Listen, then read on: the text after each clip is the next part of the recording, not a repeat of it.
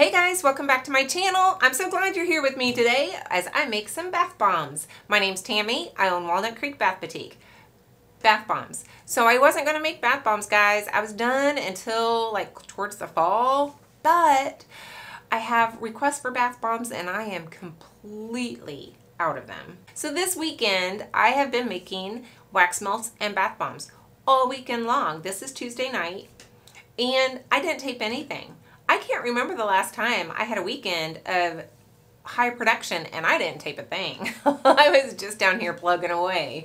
I thought I would show you the end of my bath bomb making journey over there. I am going to move you over to this other side counter that I have where I usually do all my bath bomb making. I'm going to show you my Arbor Press and just the process of my bath bomb making. So if you're interested. So guys, here's the thing. I love my bath bomb recipe. It took me 4 years to get to the point where my recipe works for me 90% of the time, no fail. I love it. Love it. The problem I have with it is when it hits over 50% humidity, I start having issues with it. So this year I was like, well, do I spend, $200 or $300 on a dehumidifier and try to find a spot for it in here? It's like I really didn't want to do that, guys. I've been spending too much money this year. So a much cheaper option for me this year is I did purchase a recipe from the Bath Fizz and Foam website, and it is Robin's High Humidity Bath Bomb or something like that. I'll link it down below so you guys can check it out. This weekend in here, it was about that 55% humidity, and it worked wonderful. I had no problem. No problem. I got through the whole mixture. I didn't add any binder whatsoever. Even the end of the mixture was just easy to mold. Normally, that last bath bomb wants to give you a little bit of trouble. I don't know if it's because I didn't have to add binder that it didn't. But yeah, I had no trouble. And the next day and 2 days later, there was no warts, there's no powderiness. They just look lovely. I'm really happy with that recipe. I will try to next year kind of tweak my own recipe. I still want my own recipe just because of labeling is going to be easier with my ingredients. And if I can just tweak what I have for those high humidity situations, it will make my life easier. So next year, a little earlier in the summer, I'm going to work on that. I did master batch this recipe as well, and I master batched my recipe for this fall. So those, I have some bags over here ready to go. I'm really excited about that. I may show you that another time. I know there's other videos out there. Bath Fizz and Foam has a video of her master batching, so it's not like I would show you anything you can't find elsewhere. So I don't know. You let me know if you're interested in seeing me do it. I don't know why it would be any different, but I'm going to take you over there and let's see if we can get some bath bomb done before it gets too late. What time is it? Oh my gosh. It's 7 o'clock. I'm usually on the couch by now. Look, maybe just one batch of bath bombs. The reason that I hate making bath bombs so badly is how much it just destroys my room. I mean, dust everywhere. So yes, I spent a good 2 hours master batching almost 20 bags, 2 different recipes. Now my room's cleaned and I'm not making a huge mess by making some bath bombs. So. And they're always going to be there. If I just need to make a couple, I can. This I have on here is for 1 ounce of fragrance oil. So I have this specifically for my little samples that I get. And I'm just going to throw them in here as gently as I can so I don't get airborne stuff in here. There is SLSA in here. So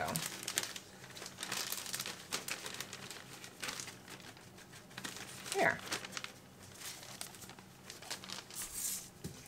No mess, guys. So in honor of my Aunt Lydia, I'm going to do Ancient Waters. This is her all-time favorite bath bomb. She's like, she loves bath bombs.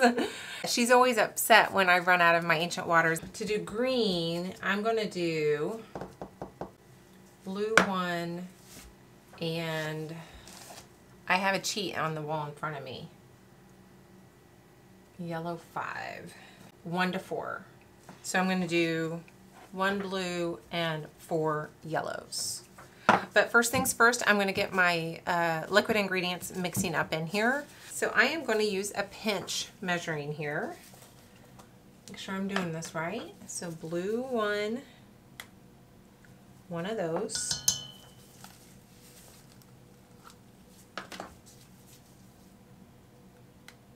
One, 2, 3,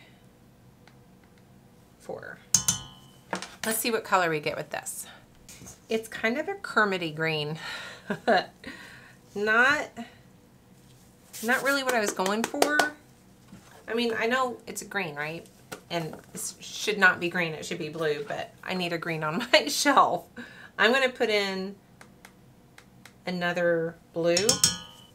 It's still a little greener than I was looking for. I wanted more of a blue green or more of a turquoisey green, but I added blue and yellow. What was I expecting? But I'm going to call this good. I'm going to add my citric acid, sifted and ready to go. And now I'm going to mix this in. I'll be right back. And I have my embeds. I'm just going to add some green embeds to this. And I'm going to just start molding. So I have my bowl on a scale. I put 6.25 or so ounces of mixture in my mix here.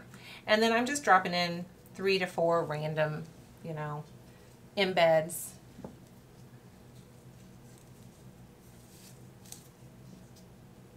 Anywhere between 6.2 and 6.3 is where I will fill my mold up. And then my label says 6. Then my Arbor Press. So it's been a while since I've shown everybody my Arbor Press. And I have a couple of videos out there, but I'm not sure everybody's watching old videos. So when I started doing bath bombs, especially if I did like this weekend where I made 5 different scents, so I probably made 50 or more, 60 or more bath bombs, I was exhausted.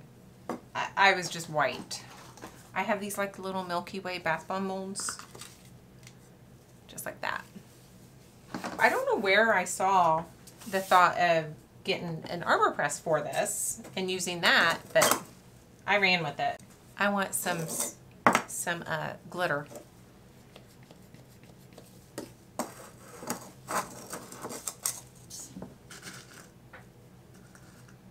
I try to make these a little off center so it'll make the spinning action happen. I don't know, guys.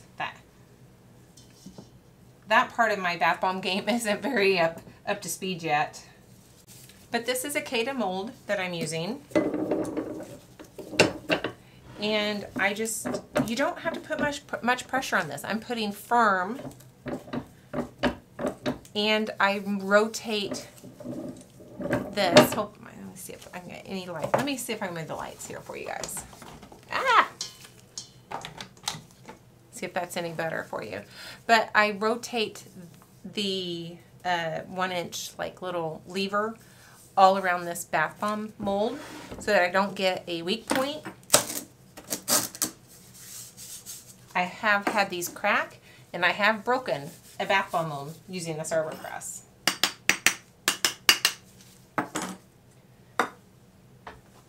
That's just the chance I'm willing to take for my arms. That looks a little better with a little glitter on it. Can you see the glitter? See if that works any better for you.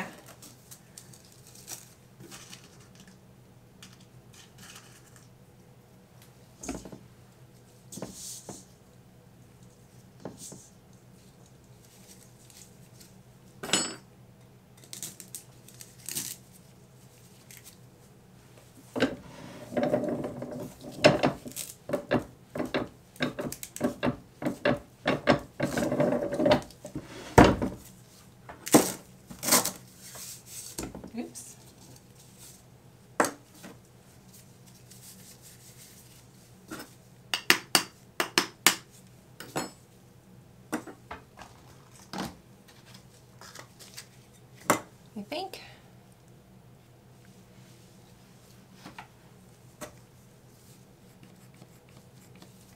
I have found that putting my glitter in dry, like in the bottom of this, I think it holds better because it's being pressed in. When I first started doing this, guys, I was making such a mess because I would have this on the scale and I would be trying to fill my mold instead of just tearing this off. It's like, good night. Sometimes I wonder about me.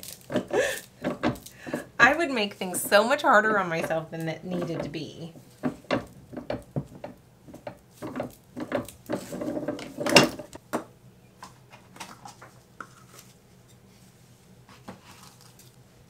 So guys, this was my number 7, my last bath bomb. I get 7 for a 1 ounce fragrance oil batch. So now I'm going to make a couple macaroons with my leftover.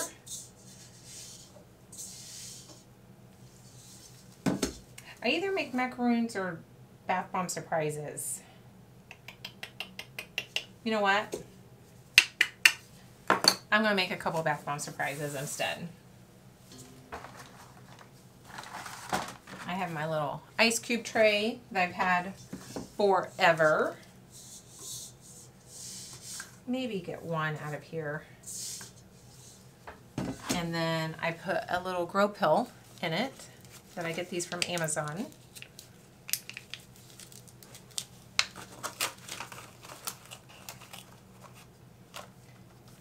And I call them bath bomb surprises. And the kids eat this up. They love it. The parents love it because they're cheap. I sell these 2 for $5 usually. And anytime I have leftover mixture, they either become part of a macaroon or they become a bath bomb surprise. And I used to throw this away. Can you believe that? So wasteful. All right, guys, that's it. I'm done with this one. I might do one more. I like to put my fragrance oil with my bath bomb so I remember what is what. That's how I do it. I'll bring you back and maybe I'll show you some packaging or shrink wrapping or I don't know, something maybe. Hang tight, I'll be right back. So next day I will flip them. So they're still in their little Milky Way molds and I just flip them.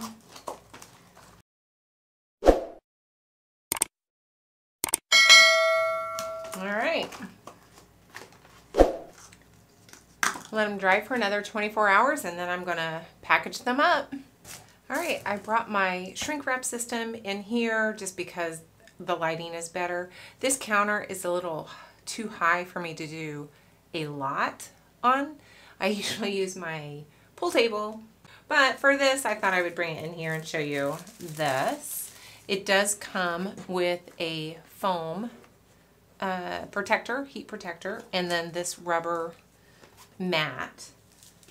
And then I can just take my bath bombs. I usually am only good enough to do about 2 rows, sometimes 3, but I'm just going to stick with 2 for now. And I take my wand, try to keep too much of the wrinkling and doubling up of my, what is this? Biofilm. I do use a biodegradable film. Press it down, lean it over, and then you can do this. Press it down, lean it over. When I first got this, I wasn't very good at it, and I don't know that I'm super good at it now. I still find that I have a little bit of trouble sometimes with it, but for the most part, I don't have too much trouble. I use this for wax melts. I'm going to be using this for my soaps for my Covered Bridge Festival. But right now I'm really considering whether I want to have a different film. I still want to do biodegradable for my wax melts. My wax melts, I can't really store them next to each other too much because that scent carries through from one to the other so badly. I'm not sure if maybe I shouldn't get a non-smell through or whatever it's called for my wax melts. Because I don't like to waste, I'm going to put the leftovers in here for my bath bomb surprises.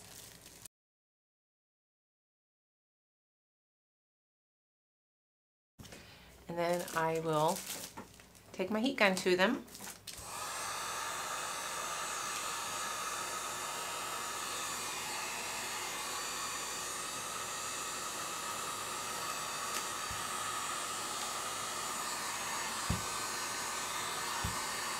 Takes a second to warm up, but once it's warmed up, then it goes pretty fast.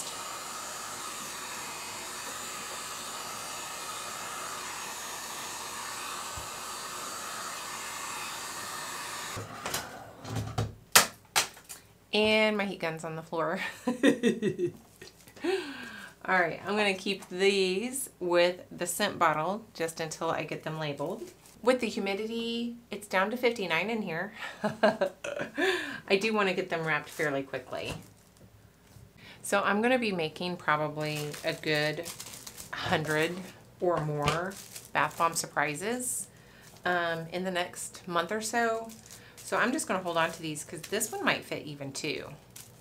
That one definitely will fit one. So I'm going to hold on to these so I can use that for my bath bomb surprises, or that'll fit my macaroon, even a shampoo bar maybe. It's been a few days since I was finishing up. I have them all wrapped. I have all my pictures taken, and now I need to label them. So I have my label sheet here. I get these labels from Online Labels. They're the oval little labels. So I kind of put it on the bottom a little bit just so it doesn't cover up a little bit of the glittery on top. And these go in my big tub. If I can remember, I'll put a picture of my tub. I absolutely love that thing. I get asked all the time where I got it. It was like Big R. I don't know who all knows what Big R is. It's kind of like a TSC type of store, and I love that thing. I wanted to kind of show you a little bit about my labels. I only needed my vitamin C labels for this to finish. And so if I would have printed off my vitamin C labels and then all of these other labels would be blank, I don't need them. I went through my fragrance oil and I chose the fragrances that I am going to be making bath bombs with next. So I went ahead and added the names of my bath bombs that I'm going to be making, and the labels are done. I'm not wasting a sheet. I always kind of try to think ahead of what I'm going to be doing so I'm not wasting a label sheet. I try not to run it through twice because I've never had a whole lot of luck with that. That's ready for me to go as soon as I am done making my next round of bath bombs, which is going to be a little while. Then I got to thinking, guys, I'm out of my kids' bath bombs again. I can't keep bath bombs in stock, which is a really good problem to have, and I'm very thankful that people really like my bath bombs, and it's just such a hot seller for me, but I can't keep them in stock. I wanted to show you too my macaroons that I made with all of these extra bath bomb dust at the end of the bowl. I have my macaroons ready to go. I did go ahead and take a couple of my random end pieces of my shrink wrap and I just sealed these up really quickly. I'll probably be making macaroons in the next month or two, and I can just pull those out and finish them without trying to make up a little bit of frosting for just those 3 macaroons. It doesn't make any sense. So that way they're protected and they're ready for me when I am ready to make those. Finally, I got my card. You may have seen this before. It's no different than my other card. I just had to change the ingredients on the back. And I have to give this to every person that orders a bath bomb. They get a card with it so that I have given them all the information that they need. I'm just going to leave you here. Have a wonderful, wonderful week. Thank you so much for watching, and I'll see you in the next one. Bye.